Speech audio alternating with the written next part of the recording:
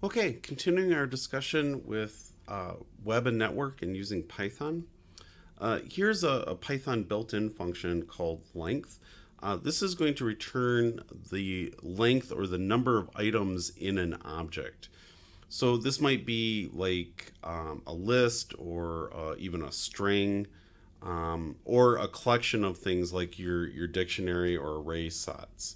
So what you can do is you can do things like if you had some list, and again you're going to be using list with the square brackets.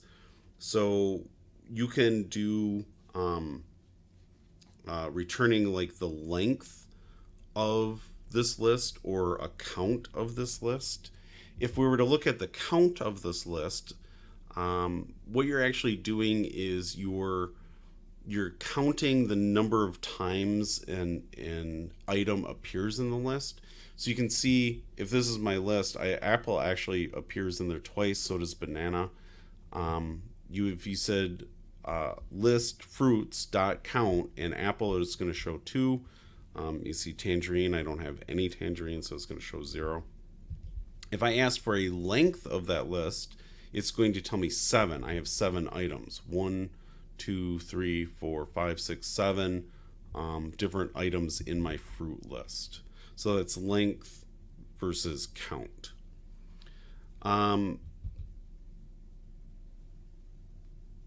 There's a list reverse, which is going to reverse the elements in place. So you can swap out, or I should say it's going to flip your list.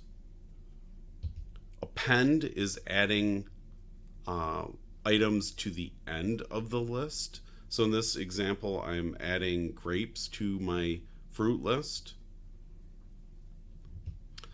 Sort is going to sort your list, and it's going to sort it in place. So you can see here it's alphabetically sorting my fruit list.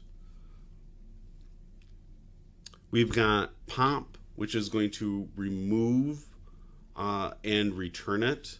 So if I say pop, it's going to remove the last item on the list.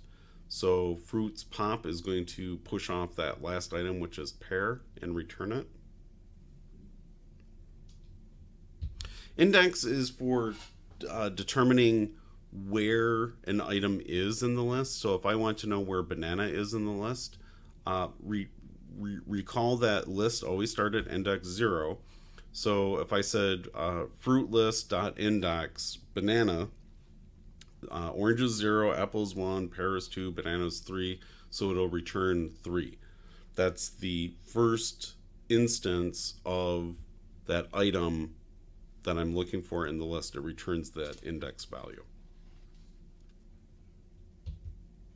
Another thing I want to talk about in Perl is this idea of the try and except and else and finally. This is a really interesting syntax with Perl.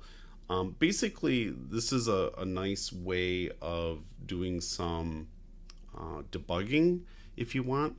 What you can do is to try to do something, and if you get an exception, do something else. Let's look at an example. I'm defining a new item. I'm calling it just dividing x by y. So I'm going to try. So my result is x divided by y, except if I've got an error, is going to print error.